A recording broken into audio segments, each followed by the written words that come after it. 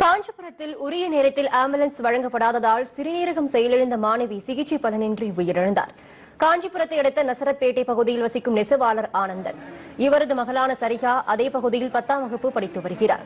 ஒரு வருடமாக சரிகா சிறுநீரக பிரச்சினையால் அவதிப்பட்டு வந்தார். டயாலிசிஸ் சிகிச்சைக்காக சரிகா காஞ்சிபுரம் அரசு மருத்துவமனையில் சிகிச்சை பெற்று வந்தார்.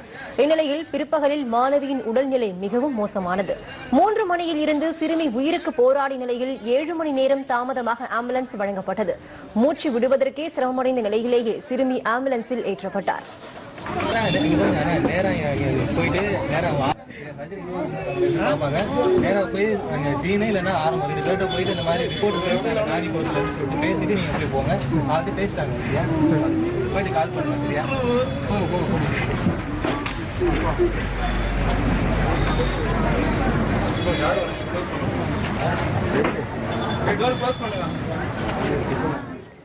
மாவட்ட ஆட்சியரிடம் புகார் அளித்த பின்னரே சிறுமிக்கு ஆம்புலன்ஸ் வழங்கப்பட்டது. ஆனாலும் சென்னை வந்து சேரும் முன்னரே மாணவி உயிரிழந்தார்.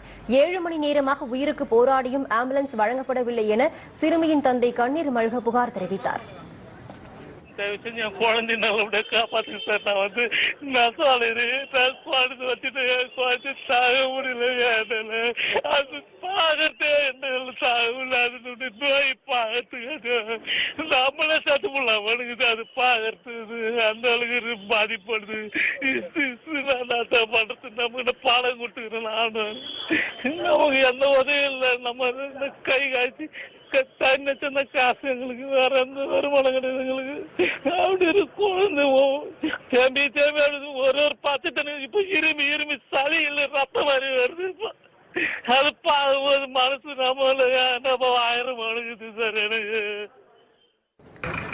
சுகாதாரத்துறை செயலாளர் ராதாகிருஷ்ணனை தொடர்பு கொண்டு கேட்டபோது உரிய விசாரணை நடத்தப்பட்டு தவறு செய்தவர்கள் மீது நடவடிக்கை எடுக்கப்படும் என்று கூறினார்.